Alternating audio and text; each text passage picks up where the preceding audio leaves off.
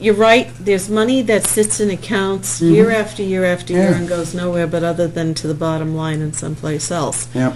We had a lengthy discussion last year, if you remember, everybody. Okay? These are the things that I want you to focus on as we go into budget.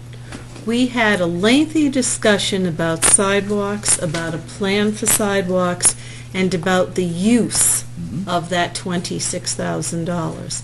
And I guess my question going forward on my to-do list is, do we have an issue with not having enough funds because it had to go somewhere else to do the sidewalks, or do we have a manpower issue that keeps us from doing sidewalks? I'm not sure which it is. But we sat here and we left that money in the budget because there was a plan, and I haven't seen any work done, and I don't see any. We don't have the August financial, so there may be a sidewalk somewhere that we spent money.